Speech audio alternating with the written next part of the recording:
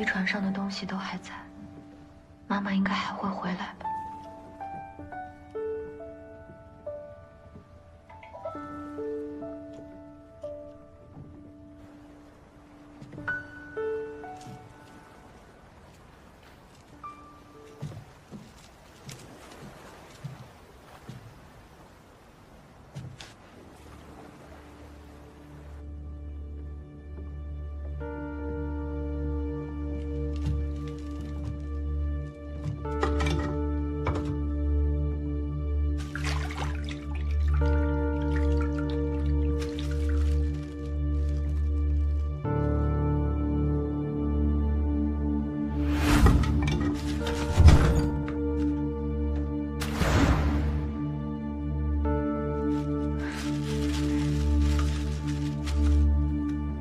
你就是徐永瑜的女儿，安心做你的大小姐，不要再回来了。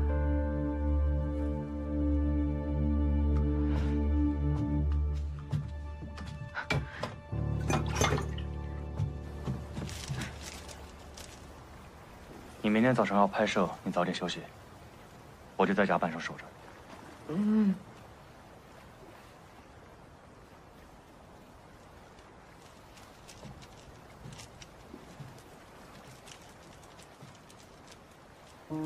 手机应该是妈妈留在这儿的，她发这个信息是什么意思？我得赶紧找到她。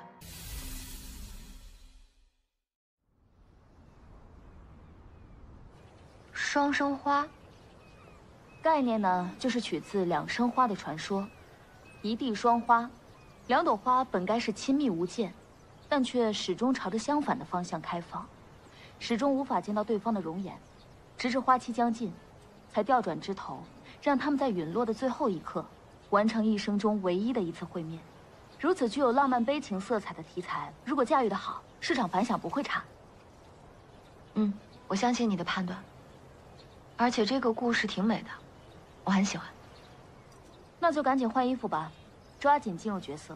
何导可不会因为你的身份就对你客气。我一定好好诠释剧本，不会让你失望。走了。徐老师，您先穿这套衣服。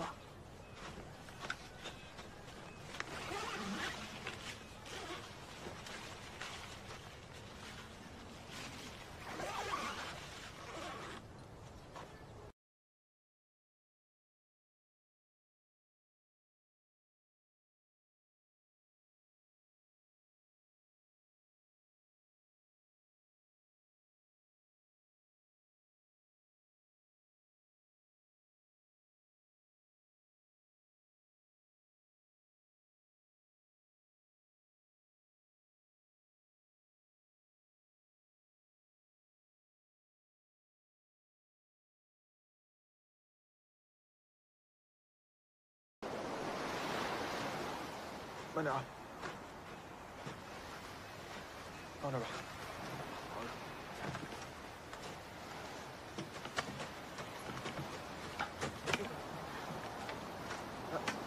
哦，我们村里虽然没有这种井，但是我用木头给你搭了一个一模一样的，就是那个椅子了，以后少点吸就可以了。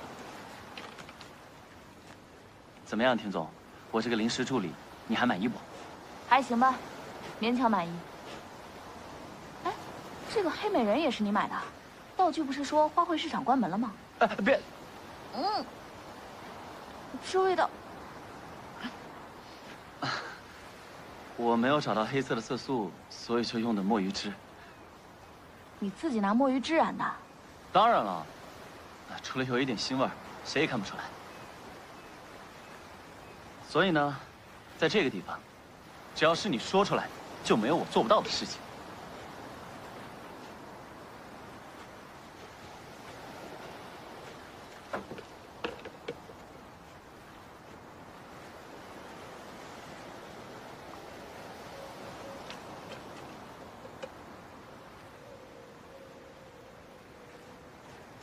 你这么刷，得刷到什么时候啊？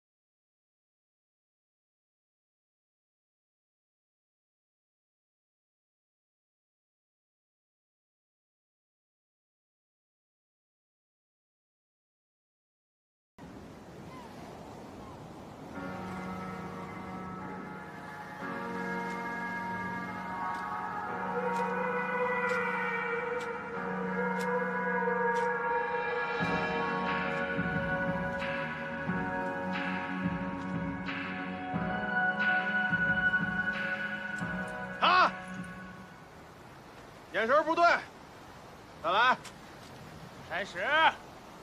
继续重来。看。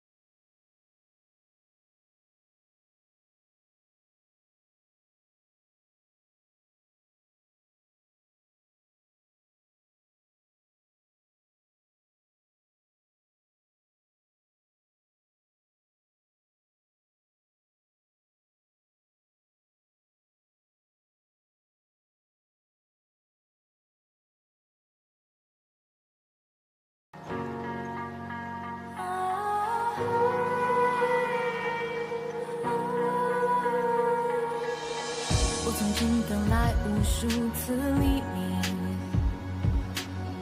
却没有一束光能照进我心底。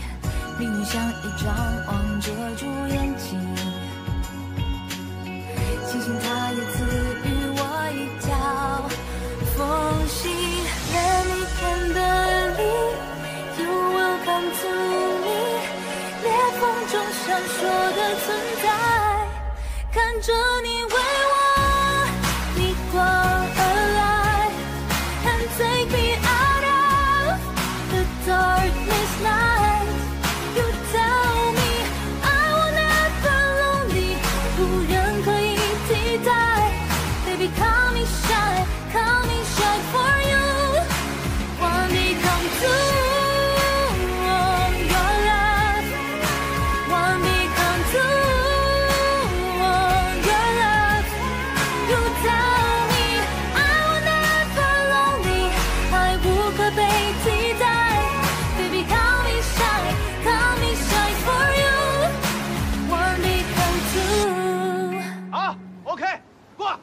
补个大拳。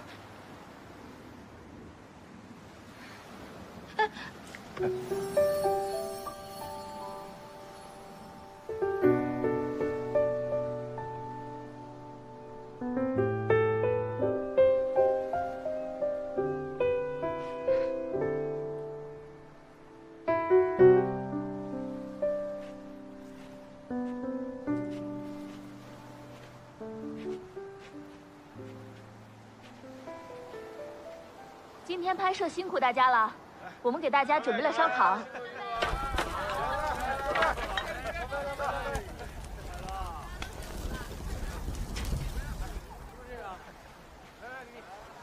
最近给你制造了很多麻烦，抱歉。还有，谢谢啊。真要谢我，就答应我3件事。说来看看。不许失联，不许擅自行动，不许为了你那位保镖先生影响工作。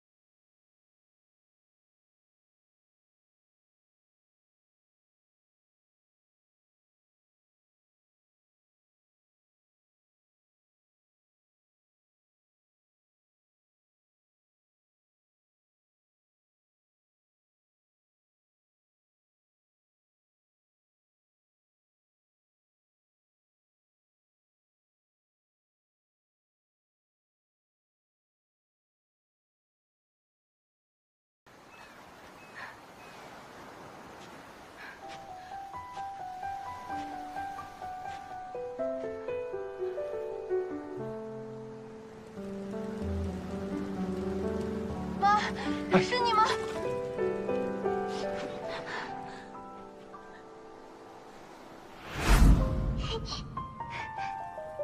妈妈送给你，你看这个，是我今天早上捡到的最漂亮的贝壳。还有这个，是我昨天傍晚捡的。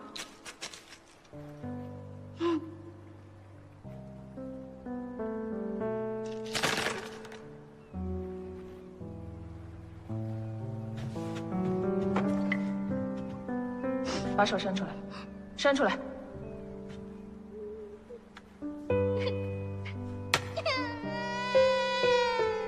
玩物丧志，有时间多练练琴。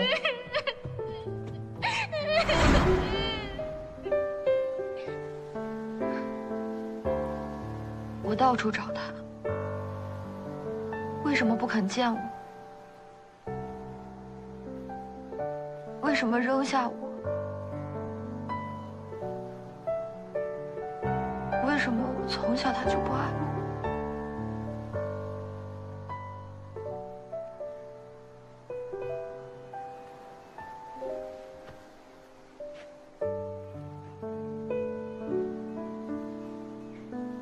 走，我带你去一个地方。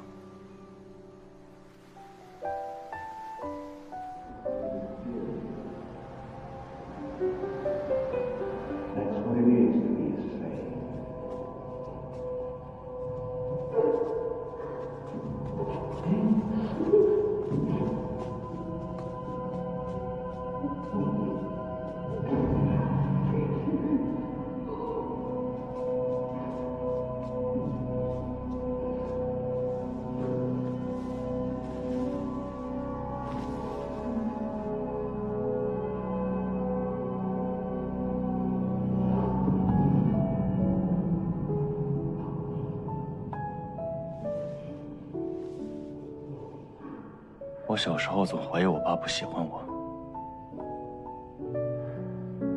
我还因为这样闹过离家出走。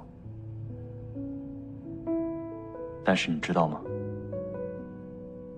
他后来找到我的时候，他并没有骂我，他只是带我来到了这里，笨拙地买了可乐，买了爆米花。然后安静的陪我看了一场电影。吃啊！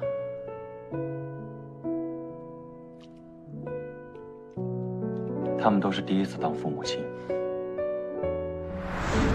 都是在笨拙中摸索着如何对孩子好。在这个过程中，难免会慌乱，会犯错。如果你妈妈过去对你太过严厉，那肯定是因为她急着想要你长大。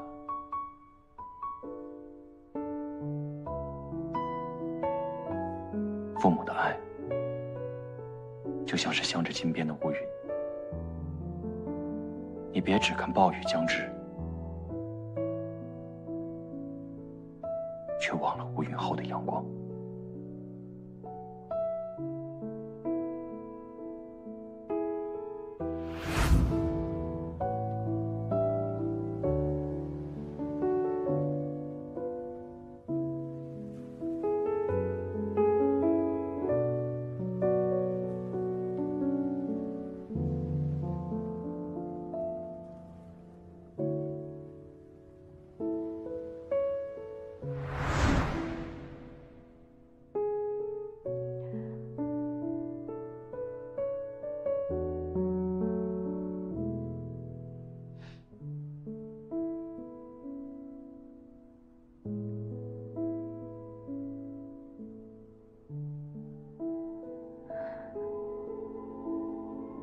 谢谢你。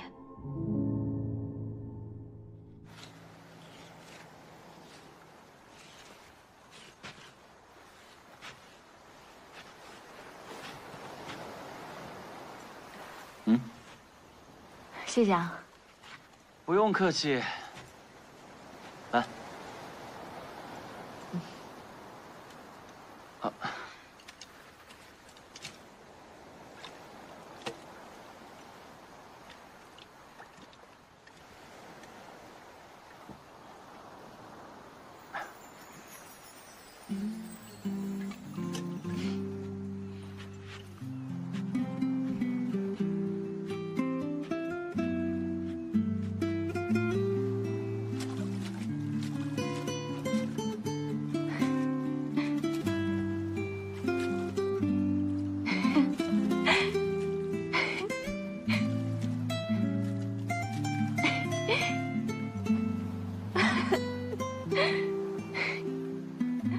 田穗，干嘛？我有点喜欢上你了。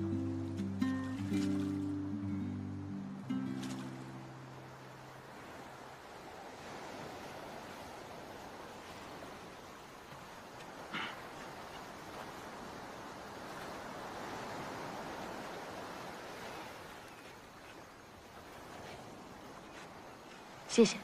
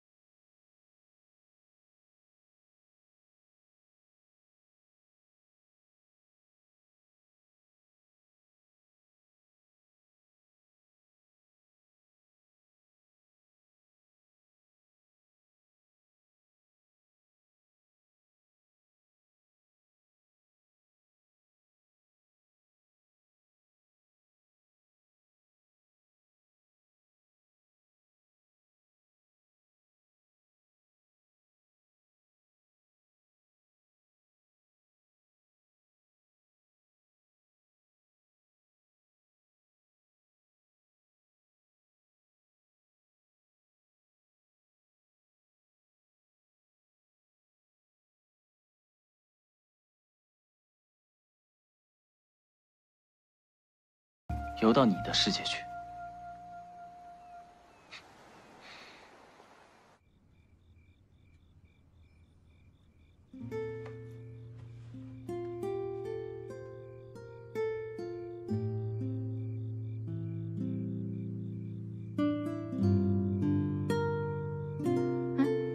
这是什么 app 呀？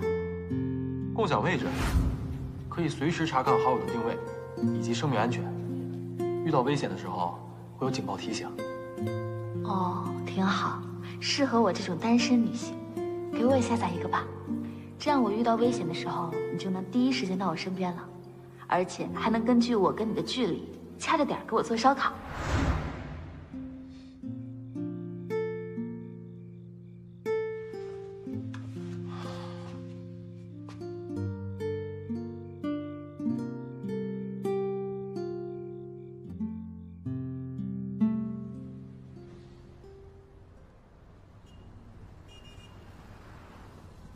您稍等一下，帮您包一下。好。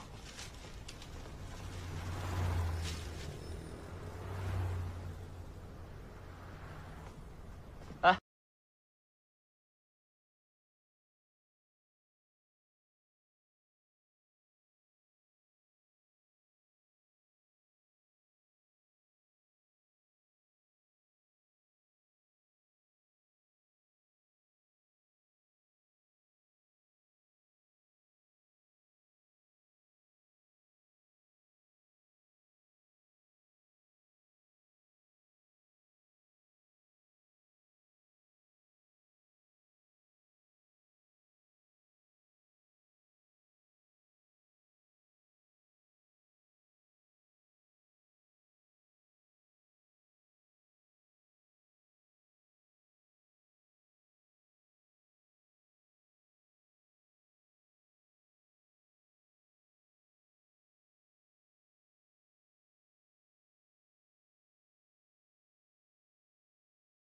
您继续说。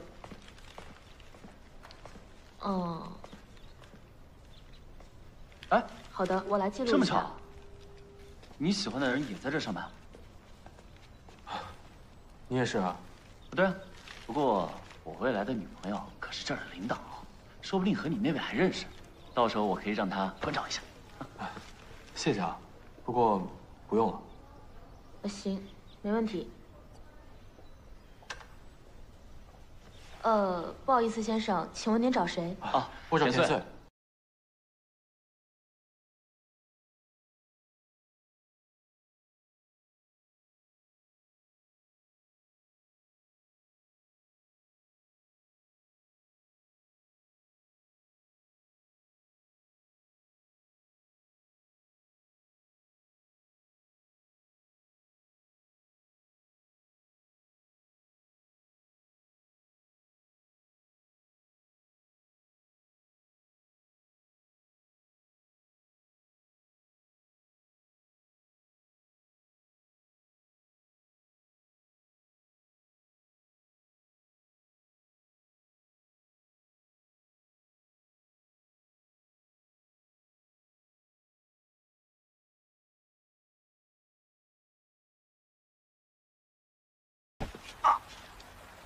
哎，不好意思啊，我条件反射，对不起啊。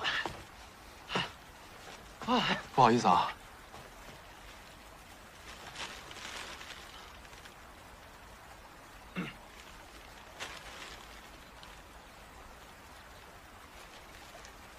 我告诉你啊，田穗，我是绝对不会让给你的。不需要你让，他值得更多优秀的追求者。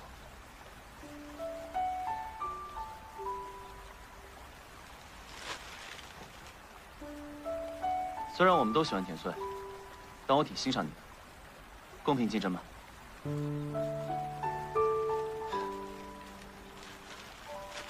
好，公平竞争。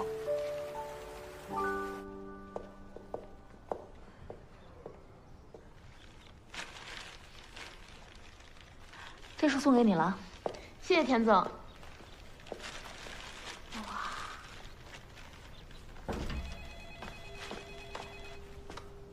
你好，明日娱乐。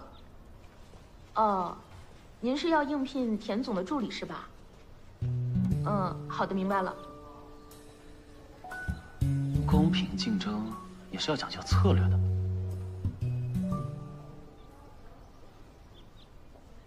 咖啡店吗？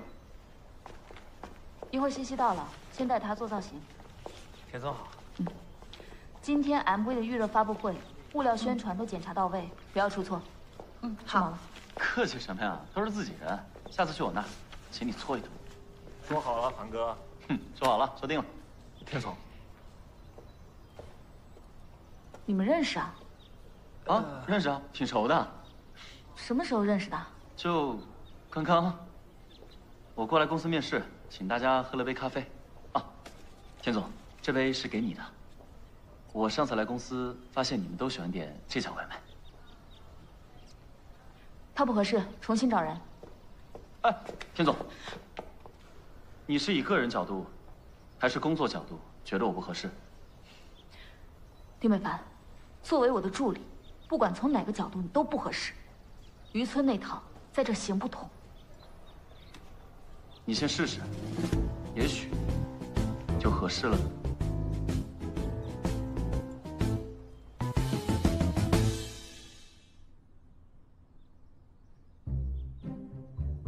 所以，你21岁就获得了早稻田的经济学硕士学位？啊，不是，我是读到一半觉得没意思，所以就退学回渔村了。什么叫没意思啊？没意思就是我觉得太简单了，没有挑战性，不像我在渔村，每天对付阿公阿婆要费很多的脑力和体力的。而且我在渔村，有我最喜欢的烟火气。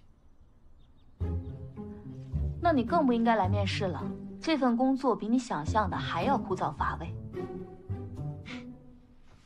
枯不枯燥呢，要看跟谁待在一起。如果是在田总这儿，我觉得每天都会有挑战性。我明确告诉过你了，你不要在我身上浪费时间。我有喜欢的人了。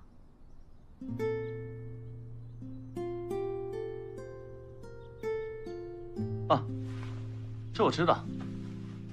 所以我这样一个落后对手大半截的人，更要抓住每一次能超过对手的机会。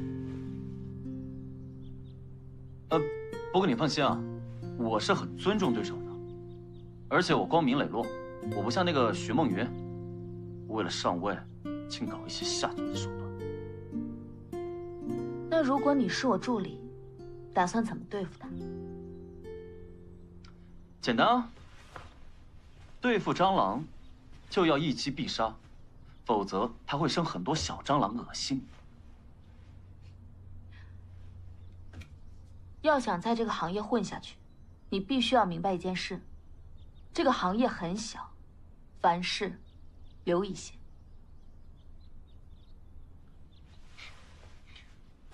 我发现，其实你这个人还挺心软的，总是会在意那些所谓的体面。你根本什么都不懂。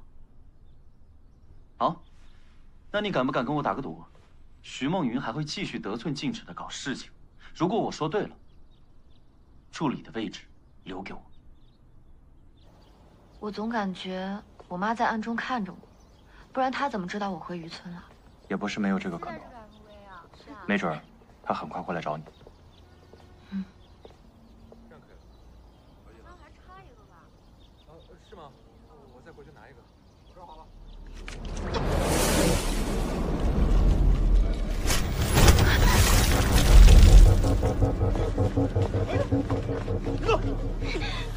救命啊！大明星徐欣欣打人了！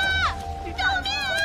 大家快来看，他要仗势欺人，放开我！你没事吧？你没事吧？丁丁，你怎么在这儿？哦，我在这儿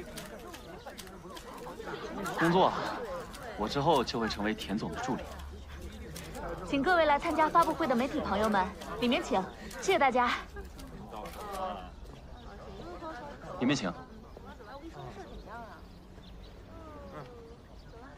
忙好啊！你们也先进去吧，这里我来处理。你留下。月，你放心，欺负你的人，哥绝对不会放过你。走吧。还真被你说中了。你打算怎么不放过徐梦圆啊？我就是个渔民，我能干什么呀？顶多上网查查他的财务报表，然后再看看他公司的年度战绩，最后用计算器算一下他的收入和应缴税款。不过我没有他的报价。我有，不如我们好好替他算笔账，给他个教训。刚才谢谢你。保护你是我的职责。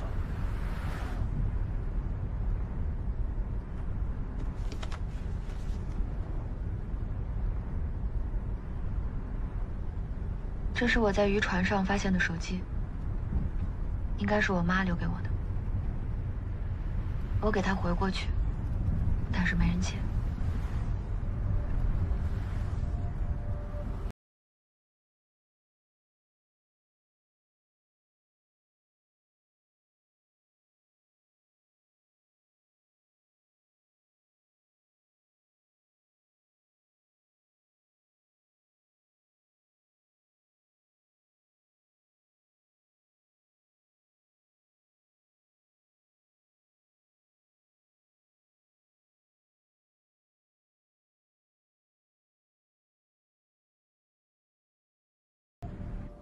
大宇，徐总今晚的行程都安排好了吧？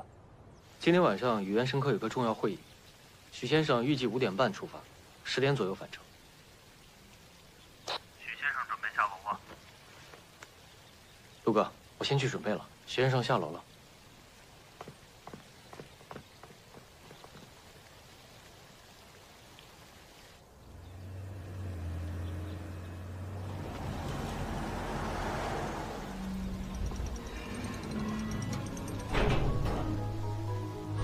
既然安月也是徐永玉的亲生女儿，那徐永玉为什么要隐瞒她的存在呢？徐永玉有意隐瞒这个秘密，肯定也和我爸的车祸有关。依你看，徐永玉他会把秘密藏在哪里呢？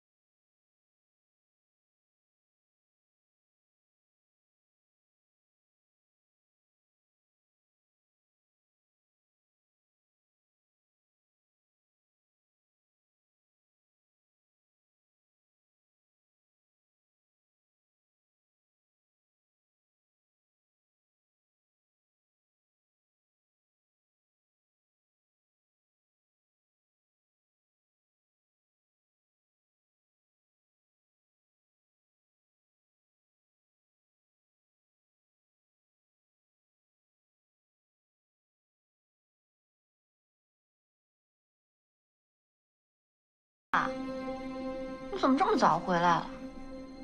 你俩在这干什么呢？石先生，没事的话，我先离开了。你说你一个女孩子家家，你怎么回事？你跟爸爸说实话，平时陆禁言是不是对你有什么不尊重？这大半夜的跑到我这书房来，是他撺掇你来的吧？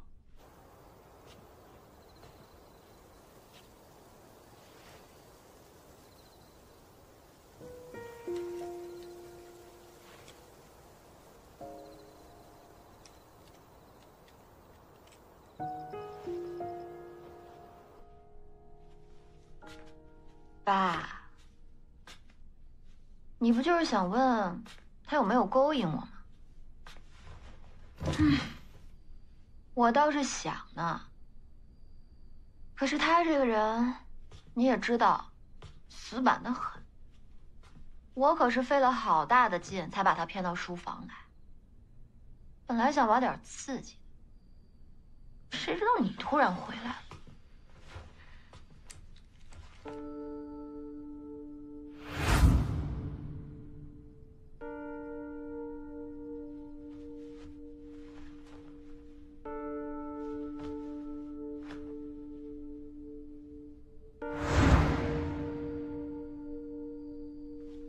他不适合你。我喜欢陆禁言。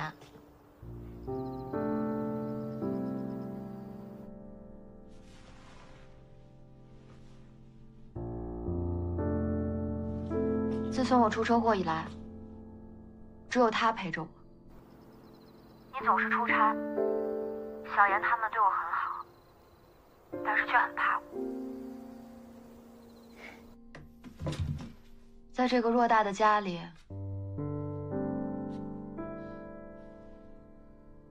我就连看到妈妈的照片，也都想不起来她是谁。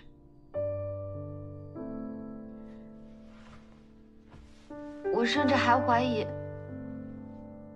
你和妈妈是不是不喜欢我，才会抛下我？你胡说！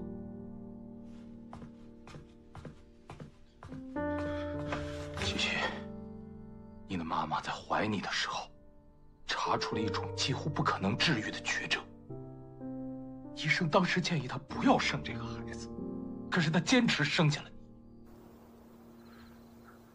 你知道她当时有多疼？可她为了保护你的健康，她从头到尾坚持一粒止疼药都没有吃过。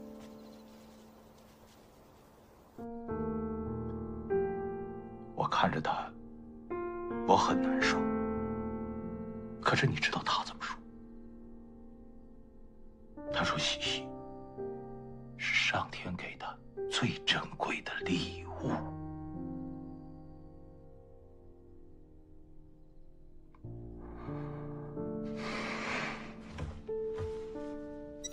只为6次新开箱。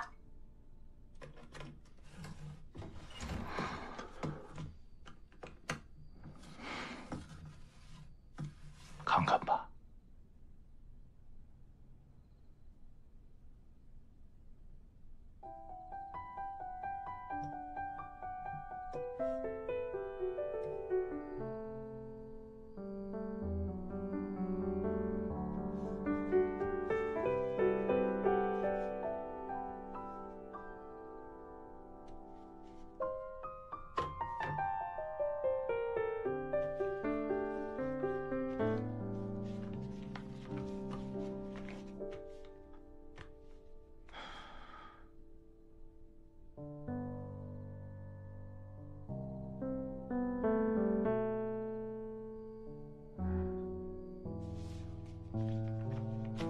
怎么只有一张？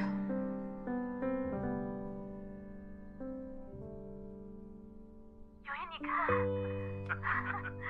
你看他的小手。宝宝，爸爸妈妈爱你，你是我这辈子最珍贵的宝贝。2个是我的宝贝。当年我和你妈妈从刚结婚的时候，就很想要一个可爱的宝宝。